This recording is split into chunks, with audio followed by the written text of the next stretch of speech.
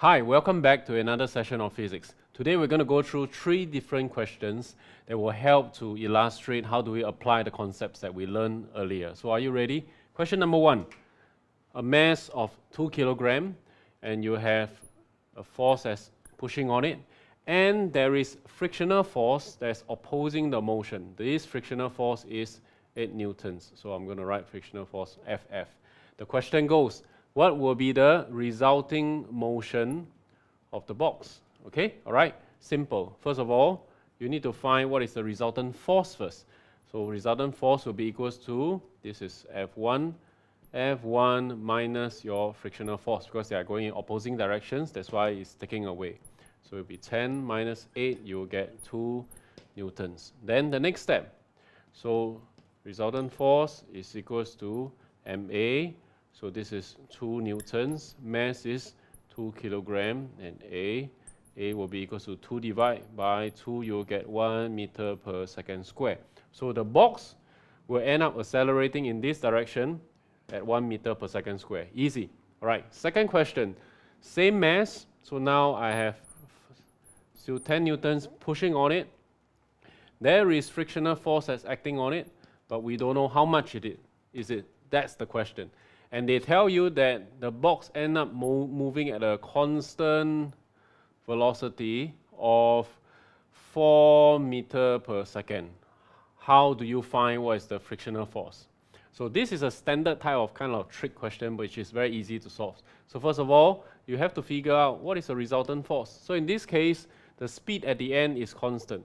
If you have constant speed, it also means that the acceleration is actually 0, all right? So 0 multiplied by anything will give you 0, okay?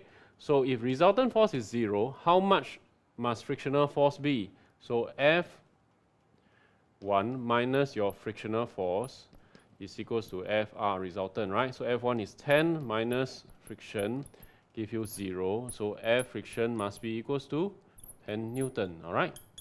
Simple, all right? So that's second type of question.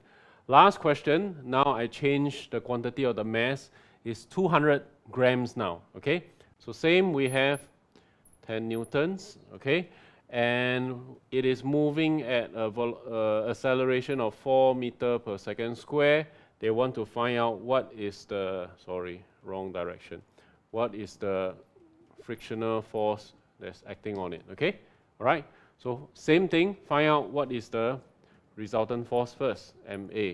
In this case, the trap, the booby trap is 200 grams. You need to convert it to kilogram. So 0.2 multiplied by 4, you get 0.8 newtons. Okay, F1 minus F friction is equals to 0.8.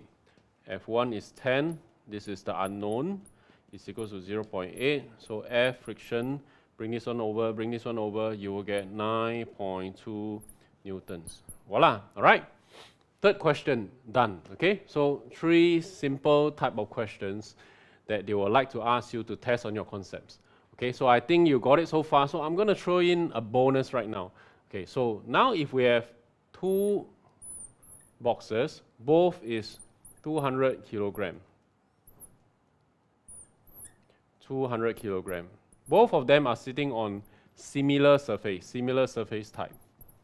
Okay, the difference is that this box has a contact area of, let's say, 100 meters square, whereas this box only have a contact area of 50 meters square. All right, and the question is, if you are to push the box, which scenario, A or B, will you encounter greater friction? Same mass, same surface type.